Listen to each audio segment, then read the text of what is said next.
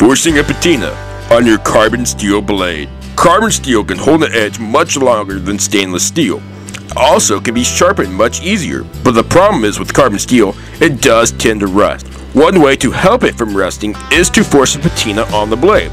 You could simply do that with some materials like vinegar, rubbing alcohol, a paper towel, a glass, and of course, a pot. What you'll need to do first is take the vinegar, pour it into your pot, place it on your stove, and bring it to a boiling temperature. As you wait for that to happen, you can take your paper towel, pour some rubbing alcohol on it, and clean your blade. Now I want you to say the word patina out loud. Patina. Patina. Patina. Is it just a fun word? Brings a smile on your face. Say it, patina. Yeah. You see that smile on your face. It's a fun word. Patina. Yeah.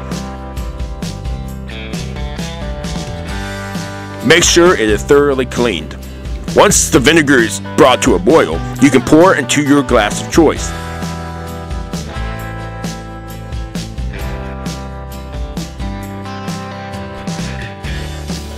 Go ahead and drop your carbon steel blade into the vinegar, and you should see some bubbles producing in the vinegar. It's kind of fun to watch, but you need to let it sit in the boiling water for about 10 to 15 minutes. Be sure to check on it at least every 5 minutes until you think it's finished. The patina will be a black thin layer, and it will make your blade look a whole lot cooler.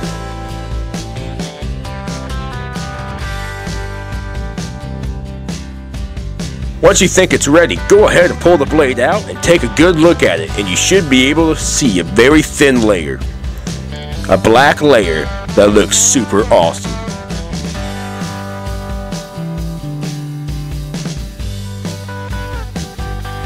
So I decided to take this blade outdoors, this carbon steel Moore blade, into the outdoors for some testing and see how well the patina holds up. First, to baton it. It does some wear and tear to the patina.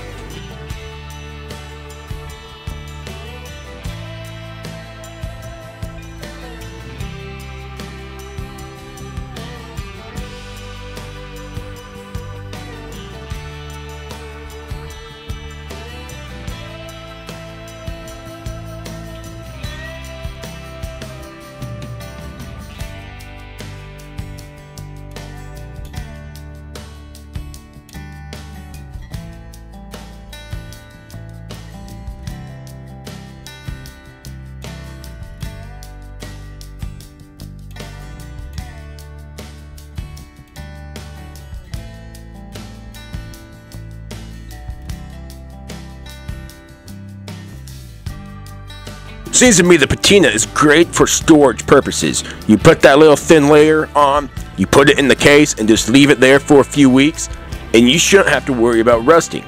It's not necessarily ideal for woods work. I went ahead and took a look at the blade. You could see the patina starting to come off.